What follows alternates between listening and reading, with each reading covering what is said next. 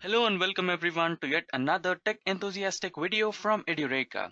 Today, we will learn how to install Hadoop in Windows 10 operating system. Now, let's quickly begin with the agenda for today's session. Firstly, we shall go through the prerequisites to install Hadoop in Windows operating system, and followed by that, the Java version, the Hadoop version that we are going to download and install in our system, and the procedure. Let's quickly begin with the prerequisites. The prerequisites to install Hadoop in Windows operating system are Java. So we all know that Hadoop supports only Java version 8.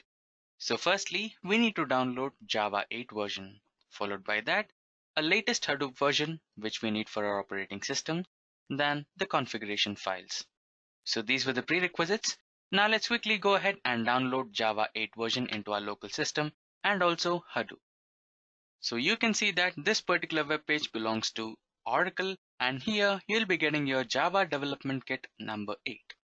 So these are the various versions available for Java 8 for Linux as well as Windows. So we need a JDK which is compatible with Windows. So here you can see that Windows x64 JDK version which will support Windows. So this particular link will redirect you and download JDK 8 for you into your local system.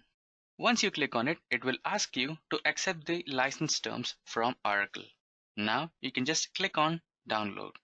Followed by this, you will be redirected into a login page where you need to create your own account with Oracle so that you can download this JDK. Don't worry, this account is free of cost. So you can see the JDK is getting downloaded here.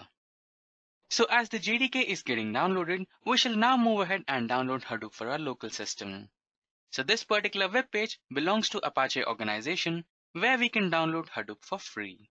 So these are the various versions available for Hadoop, which are 2.10, 3.1.3, 3.2.1 and many more. So we shall select the latest version of Hadoop. But while you're selecting the latest version of Hadoop, please make sure that you're not actually downloading the exact latest version of Hadoop. Here you can see we have three different versions. 3.1.3, 3.2.1, 3.1.2. As you can see, 3.2.1 is the latest version. We have to select the version which is earlier to it, which is 3.1.3, because this particular version will be the stable version. Now we shall move ahead and select binary. Once you select binary, you will be redirected into a new web page where you will have a mirror link. Select that mirror link and your Hadoop will be downloaded for your local system. As you can see, Hadoop 3.1.3 tar.gz is getting downloaded. Now here you can see I have successfully downloaded Hadoop version 3.1.3 tar file as well as JDK 8, and those two files are successfully moved into my C drive. Now let's install Java first. Now make sure that you create a new folder for Java. So select change, and here select Windows C drive. Then select Make New Folder. Now rename this new folder as Java. Click OK. And now select Next. You can see the installation procedure has now been started. You can see Java Development Kit 8 has been successfully installed. Now we shall enter into program files and move our JDK into Java file, because sometimes there will be an error while we set environment variables for Java. So you can see inside program files, we have another folder called Java. So inside Java, there you have our JDK. So now what I'll be doing is just moving this JDK into Java file which we have created in C drive, this one.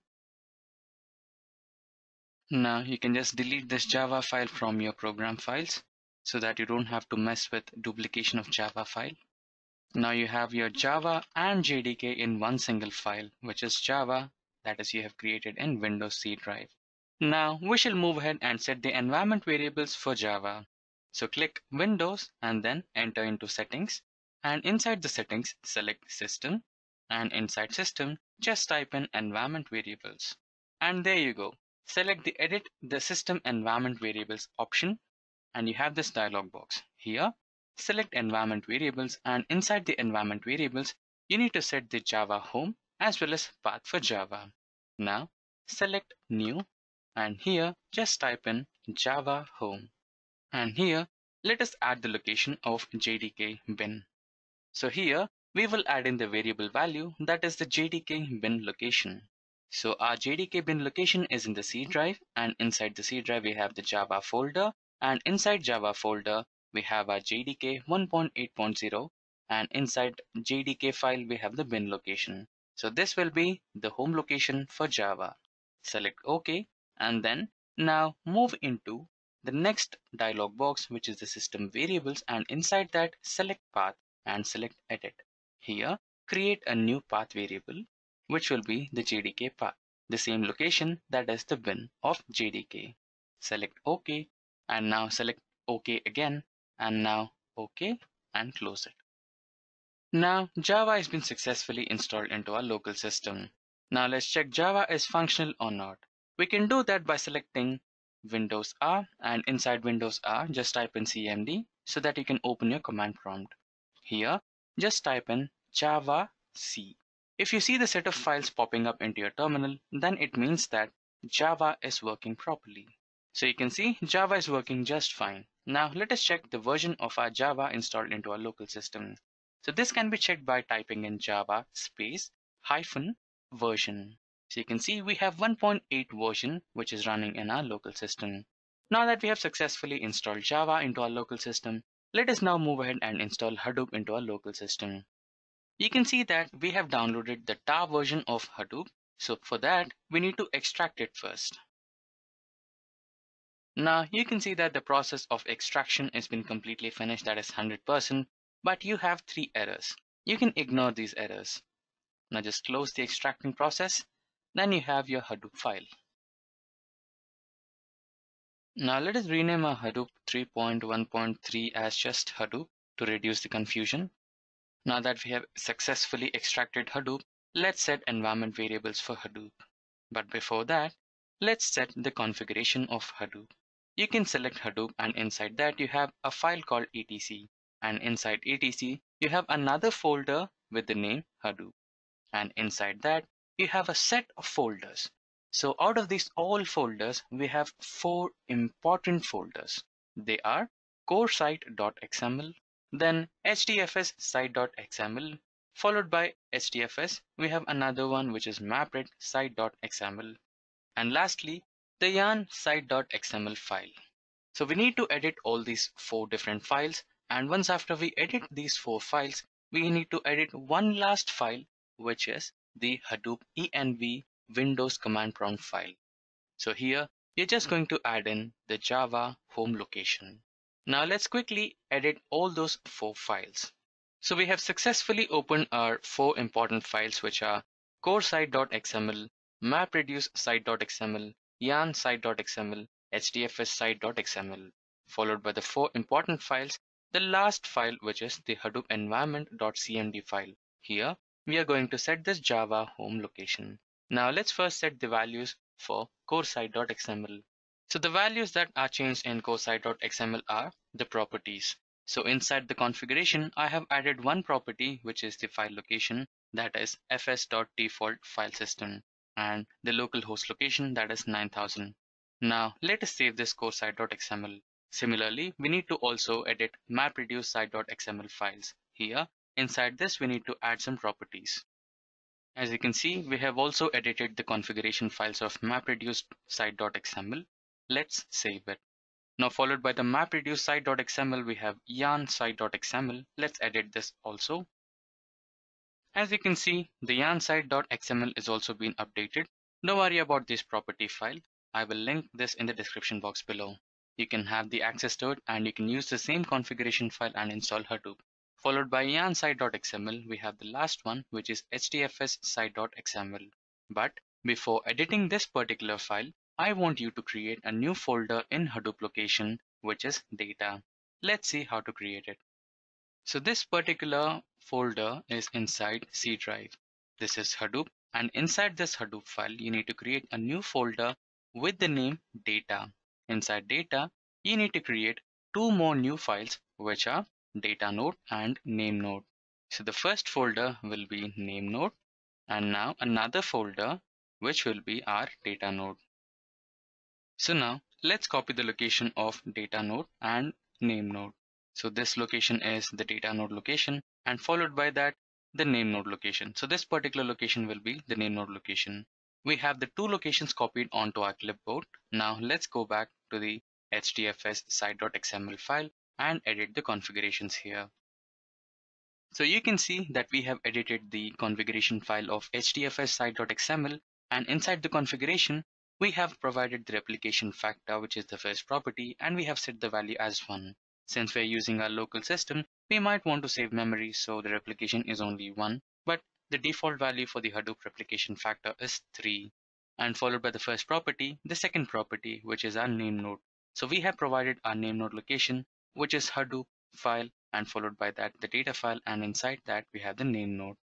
And similarly, the last property, which is the data node property, so here the value is Hadoop data node. Now let's save it. Now that we have successfully edited all our 4 important files, let's get back to Hadoop env.cmd file and edit the Java home location. So for safer side, let's get back to environment variables and get our JDK location. So this particular location is the location for Java home. We might want to remove the bin over here. So only C Java JDK is enough to set the Java home into our Hadoop env.cmd file. Now let's save this particular file and close it. So all the important files have been now successfully edited. Now let's go back to environment variables and set home and path for Hadoop. Now select new and write in Hadoop home. So this particular location, that is C Hadoop bin, is the location for Hadoop home. Now select OK. Now let's get back to path and set path for Hadoop files. In here, let's set up a new path variable, that is Hadoop bin. And now remember to create another path variable, that is your sbin. So to locate sbin, get back into Hadoop and select sbin, and this will be the location or path value for your sbin. Select that and edit a new variable in path and paste it. So that's how you set sbin, and select OK, OK, and finally another OK, and close the system properties.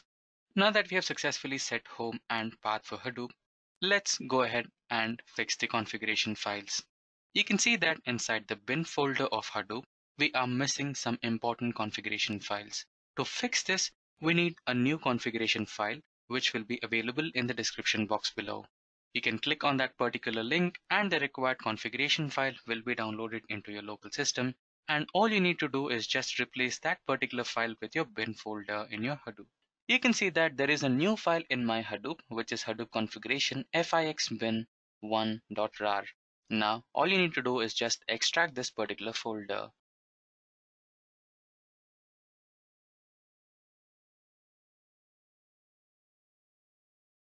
You can see that the folder has been successfully extracted and all the executable files that you require in your Hadoop have been downloaded successfully. Now, what you need to do is just move this bin into your Hadoop bin. So cut this bin and get back to Hadoop and enter bin. So just delete this particular bin and replace it with a new one. So there you go, you have successfully done it. Now let's delete the unnecessary files. There you go, as good as new. So you have all the executable files and your Hadoop has been set. To check if Hadoop is functioning properly or not, let's open CMD and type in hdfs space name node space hyphen format. If you see a set of files popping up on your terminal, that means you have successfully installed Hadoop. You can see that the name node has been successfully getting started. Now let's open a new terminal and start all the Hadoop daemons. Here, you just need to enter your Hadoop location file, that is cd space Hadoop.